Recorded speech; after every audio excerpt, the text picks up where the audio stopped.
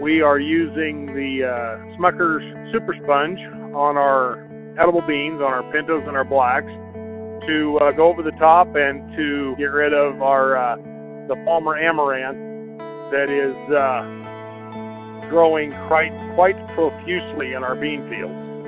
If the gramoxone drips onto the edible beans, onto the blacks or the pintos, it does not kill them like the Banville or the Ingenia or the Roundup does.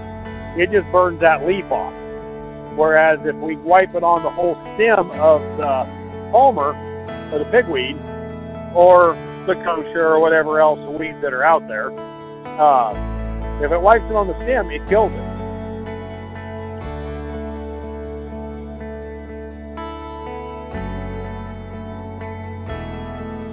So we had some pretty bad escapes last year in our soybeans, and honestly, between our neighbors and everyone I've talked to, the resistant weeds are getting to be quite a bit of an issue. But with our non-GMO beans, a rescue treatment of Roundup is not even possible, because you'll kill the beans with the Roundup.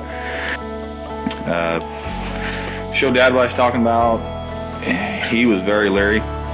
He remembers using a rope wick in the past, and although I wasn't 100% sure at the time, I did everything to convince him that it's not a rope wick, Dad.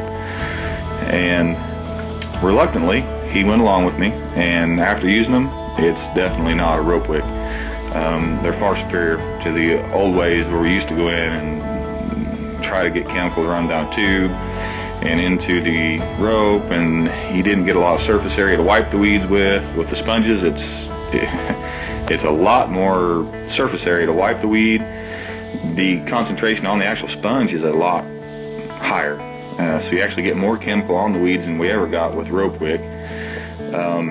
Once we actually got them here and used them, even a doubter like my dad was very impressed. This is unbelievable. Yeah, the sponge holds the material 100% better than the old rope wick.